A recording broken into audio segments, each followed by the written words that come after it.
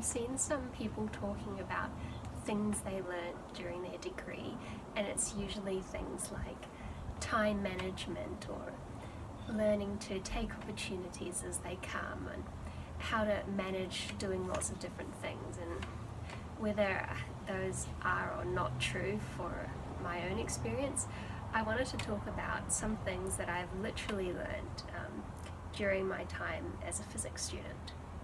I'm going to start by talking about relativistic electromagnetism.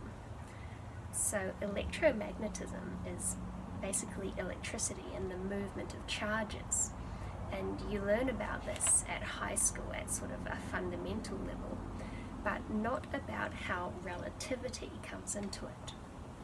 So relativity, or the special theory of relativity, was one of Einstein's ideas, and half of it is kind of well known, and that is time dilation.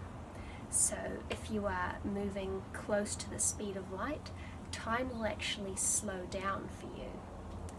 Now there's a second part to this, and that is length contraction.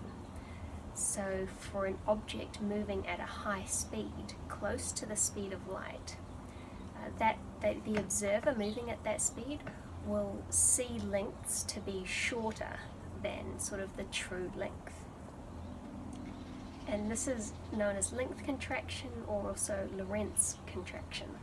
So if you know a little bit about electromagnetism, you know that you've got charges moving at really high speeds, and actually it kind of makes sense that relativity would come into it because you're moving near the speed of light. To think about this, imagine we have a wire with positive charges moving to the right and negative charges moving to the left. They're moving with equal and opposite speed. To an observer that's stationary next to the wire, the positive and negative charges would essentially cancel each other out, and there would be no net electrostatic force. If instead you are an observer looking at this wire and you're moving to the right with a very high speed, then relativity is actually going to change the situation for your point of view. So the positive charges that are moving in the same direction as you, but with a slightly higher speed than you are, they will now appear to be moving a bit slower than the negative charges, which are moving to the left and sort of zooming out of frame behind you. If you consider length contraction, it will actually contract the space between these negative charges, meaning that in the wire you are observing, there will seem like there is more negative charges than there are positive, leading to a net negative charge and an electric force generated by the wire affecting you, the observer.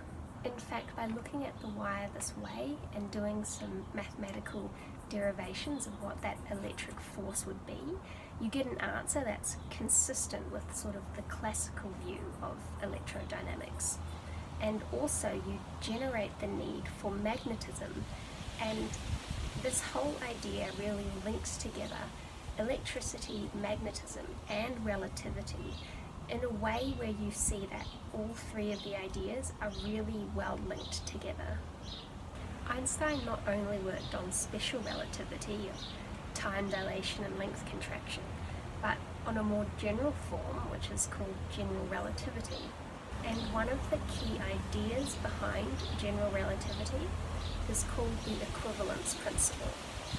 Now this, in essence, states that an observer can't tell the difference between standing on Earth under a gravitational field or being inside an accelerating box. What this is really saying is, imagine you're in an elevator or a box on Earth and you drop an object.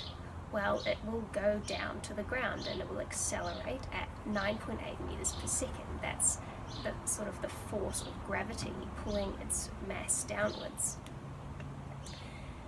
Then instead, imagine you are in the same box, but you're flying off into space and you're not being acted on by any gravitational forces because you're far enough away from any of the planets or other masses, and you drop the same object, well, you'll also see it go down. And you'll see it go down at the rate that your spaceship is accelerating. And if that rate is 9.8 meters per second, you truly won't be able to tell the difference between being on Earth and being in the spaceship. If there were no windows on these boxes, you wouldn't be able to tell the difference. Thinking like this means that gravity is not just a force, but a distortion in space and time.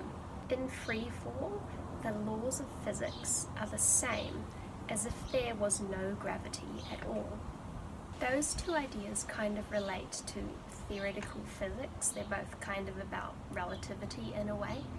And the third thing that comes to mind when I think of cool things I've learned during my degree, and well, there's lots of them, I've just picked 3 that came to mind for this video. The third idea would be from condensed matter physics or material science. And it's the idea that, well, there are more phases of matter than the ones you hear about every day. So you know that there are solid, liquid, gas, and plasma as sort of 4 fundamental states of matter. But within the solid state, there are multiple phases. These phases relate to how the atoms are structured within the crystalline solid. For example, solid iron has a body-centered cubic structure at a reasonably low temperature. This means that the internal structure of the iron atoms can be described as like a cube with one atom in the center of the cube and the rest in the corners. Iron then becomes a face-centered cubic structure at higher temperatures, meaning that there's now an atom at the center of each of the faces.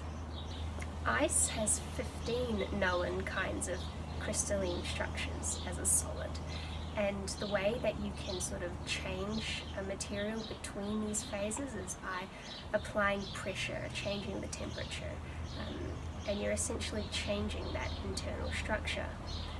The research group that I'm currently a part of does a lot of work into this, applying huge pressures to materials to find new exotic phases. And these new phases have different properties. So for things like semiconductors or other areas where you want sort of to exploit the properties of materials, then changing their phases and being able to manipulate this is really important to understand.